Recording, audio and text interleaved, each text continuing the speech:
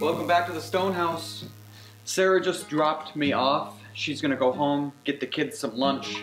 It's kind of late in the afternoon, Saturday. We had a couple things that we needed to get done this morning. And so she dropped me off and I'm gonna start working on making some more of this molding. Specifically, some end cap. I've got my said piece of wood here. This is kind of what I need to end up with. If I rip these like this, you go 1, 2, 3. You can only get 3 out of a piece of wood.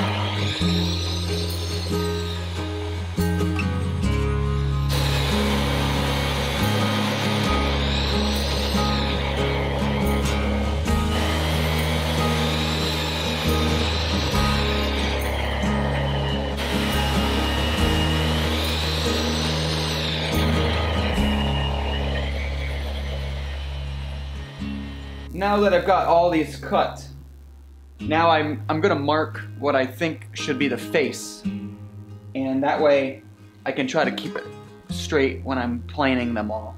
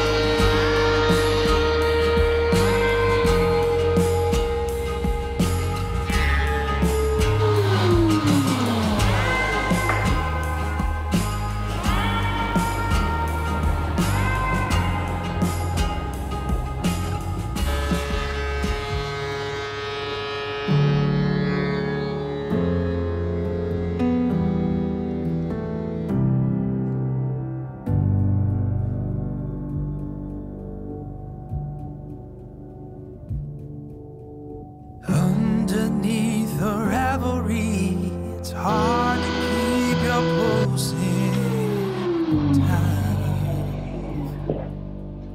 I think it's done. It's ready for the molder.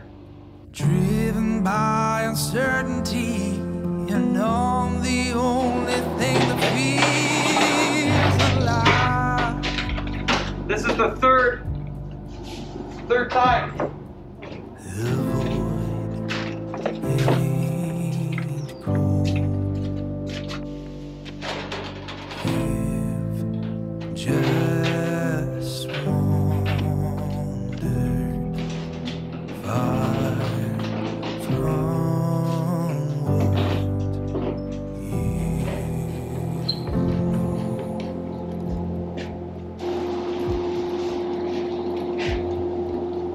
You don't even recognize the fear has long been gone. Oh, I didn't know you were right there. Trapped in patterns for your life, woven sentiment to fix the whole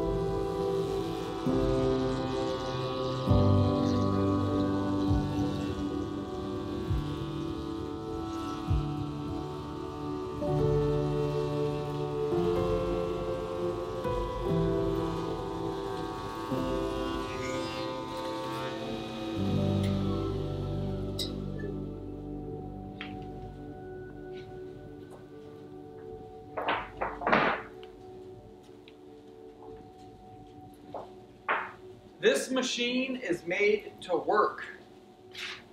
You know? I think you could make molding with this all day. And, you know, you're going to see some chips, right? And you're going to think, oh, geez, the dust collection doesn't work very good. I emptied this can 8 times, and this isn't even a quarter of a can, so really it catches probably 85%, if not 90% of all the chips. This is what it needs to look like when it's done. Then it can fit together like this. See that? It's always nice to clean up a little bit when you're done with something like that. Gives you that full, complete feeling of complete doneness. Imagine doing that without ear protection. No. You wouldn't be able to hear ever again. No, you gotta wear ear protection with these machines. For sure. So that was the first time that you have really worked a significant, you know, hours and hours making molding. Mm-hmm. So you can see kind of what I did. Other than just the videos, it's not easy. No. Well, it's easy. It just takes forever. It's monotonous. Double high five? Well, no more high five. Come on, come on. No. It's just such a good. You have reached. It's such a good feeling. What do you mean? Just to like. It's not done. Yeah, but Hi. it's just, the day is done. Hi. Hey, you'll high five me. Come on, Ellie. Dad won't ever high five anyone. I high fived her twice already. It was this. Okay. Harder. Oh, that was a hit. Yeah. Want to say bye to everybody? Bye. Bye. So we're going through the process of making the end cap, and I wanted to show you the many steps I have to do for each piece to try to get consistent molding. First thing we do is, I'm doing just one piece at a time. It's just the way I want to do it. And just take it downstairs first.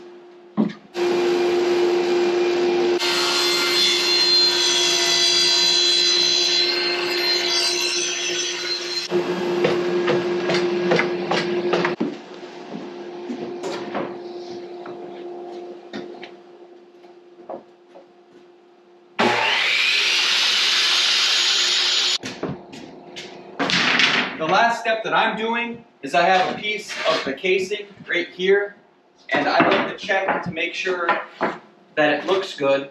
So I just kind of do that. Make sure that there's no gap. Once I know that it's good, then I put it in the done pile and do the next one.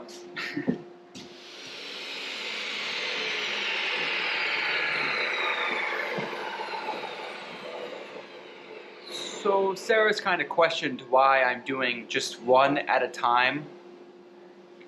She's usually right about things. I can't think of a time that she's wrong or has been wrong. I mean, she's right about the kids. She was right about getting married. She's made a lot of good decisions in her life. So I am going to time how long it takes me to do one, and then I'm going to do 5 at a time and see how much faster it is. It'll be fun. A little experiment. Okay, you can probably see it took me 1 minute and 33 seconds or so to do just one of them. Now I'm going to do 5 of them and see how long it takes. So I did it twice just to get some good numbers. 6 minutes, 50 seconds to do 5 pieces. It's important to point out too that the goal is not necessarily be as fast as you possibly can when you're doing something like this, because you want to be safe. So I still took a time, I didn't run up and down the stairs. 6 minutes, 50 seconds. I love this kind of stuff. 1 minute, 30 seconds a piece. And the other way was 1 minute, 33 seconds. All done. Well, that one's done. I have to make 40 or 50 pieces of this molding still. That's just that casing. But this end cap piece really is the hardest molding to make. It takes the longest, it takes the most cuts, the most planing, everything. And to have 50 pieces of that ready to go makes me feel great. So now we can get cleaned up and go do something different. Mm-hmm. And I filled the holes on that. Mm-hmm. That looks good. It's too bad on camera, it looks really good in person, but on camera it really just looks washed out because everything's white. Oh, yeah. It's hard to see it. It will look better once we paint the trim the color that it's going to be, which Sarah's decided. Oh, yeah? Yeah, you're going to do neon purple. Is that? Oh, yeah. She's a big fan of purple. So neon purple, polka dots, pink polka dots. No, I'm a more like teal person. To be honest, we don't really know what color we're going to paint it yet. I need to get a really little paintbrush to do around that hinge. Yeah, just paint the hinge white. I've seen painted hinges. They look cool. Oh, yeah. Let's paint those doors white. Oh, wow. That look you just gave me. We can just paint one side white. Yeah. They've only lasted 150 years without paint. I mean, we might as well be the people that paint it. It's just so cool. Every little spot. It really, once you paint it, it like I mean, look really how nice that looks. molds it together. Can you even see that? Look how nice that looks. Like, look at that. I mean, it just looks like it should be here. Like, it really looks just right. Yeah. Yeah. Hello. Bonus footage. It's Thursday. We've been coming up to the house almost every single night this week. And the kids are eating / battling upstairs. You might hear them. We've been working on making molding. It's been fun. And today we're going to just do some planing. And I might add this to the video last second. Or not. We'll see. I don't know. This is that piece of molding. This is what we're going to make a whole bunch of over the next couple days. Not tonight. And the first thing that we're going to do is put it through the machine and put a back cut on it. That really makes a big difference. True. So what Sarah was just saying is, okay, well, it's a discussion that we've had for a long time, is where the heck are the cats going to go potty? Because we have what's it called, a litter box now. I don't like it. So we're hoping that we can maybe put our new litter box downstairs, but then if there's a door here... Cats aren't very good at opening doors. At least ours can't open doors. So Sarah just came up with a really good idea. She said, right on this wall, down in there, if you can see, yeah, maybe we'll put like a little cat door, and then they can go from in there and then get down cellar. It's a good idea. We'll have to make it small, though, because if it's any big enough, the kids will totally try to get it through there. They'll get their head stuck or something. It's a good idea. I'd be only worried about maybe basement smell coming up here, but our basement doesn't smell, really. It doesn't smell. It's like a dog door thing. Yeah, you could put a dog door on it. Ever since we did the concrete downstairs, it has changed the smell of the house dramatically. It smells like wood now and pine and, you know, like new construction, where before it smelled a little dirt. Or as you say in France, dirty. It hurts to do anything when you have a sliver. That's funny, because coming from someone that just cut themselves with a table saw. Yeah. Like, I don't know if I told everybody. Oh, my sliver hurts. You just let the cat right out of that bag. I cut myself in the table saw. On purpose. I thought I had a saw stop, but it turns out I do not. You know those fancy saws that stop automatically? Hey, let's talk about that. The saw stop, a really expensive table saw. The minute it senses skin, it instantly fires this mechanism into your blade and it stops it like instantaneously. and then you have to replace the mechanism, and it's like $400. I would much rather have cut myself a little bit than have to pay $400. Yeah, but that little bit could have been a thumb bit. Your thumb is worth $400. Opposable thumbs. What? Like, how do you tell people to give you a thumbs up if you're missing your thumb? Listen, all I'm saying is I'm becoming quite good at not using my thumb. I don't think I need it. You're using it. I'm gonna donate my thumb to science. How much? You're using it right now. A little bit.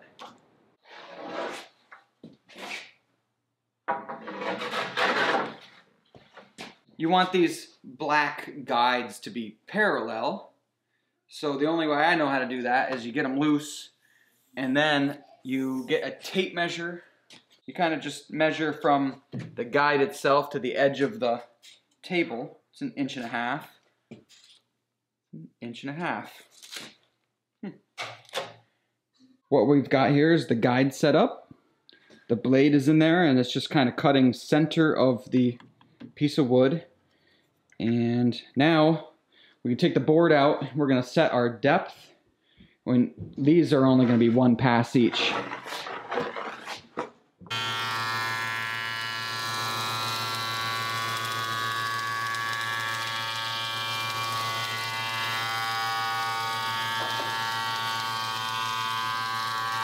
Yeah, so you got your wood that is perfectly set here. I did that ahead of time. Your sheetrock is a little proud, so then you have that back cut, and it just goes like that, and it just goes right around the sheetrock, and it sits flush. And if you didn't have that back cut, it'd be more like this piece of wood that you can see it looks okay for some of it, but right here it's too high, and so the back cut really saves you. It gives you the professional appearance. Where's my mask? I don't wear masks for this. Yes, you do. Nope. This is big chunks of stuff. You just sneezed. I sneezed. That doesn't mean I need a mask. It means I need a tissue.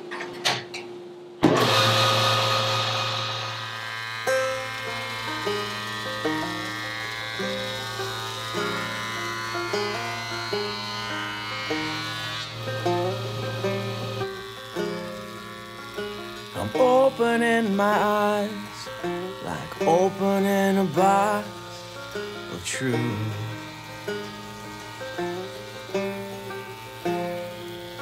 And I'm putting on my vest like stepping out of a telephone booth.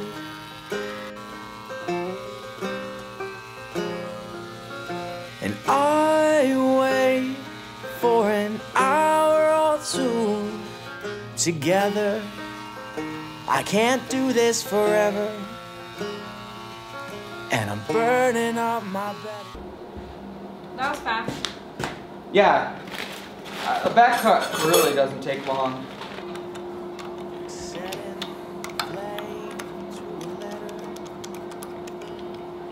I could try to show you what I'm doing. I don't know. Basically, in there, I'm trying to line up the blades perfectly. Once I think I have it set, then I can throw a test piece through, and hopefully they all look relatively the same. And I can't take off too much at one time. I actually want it to be right there, so I'm gonna take off. I'm gonna go to 1 inch.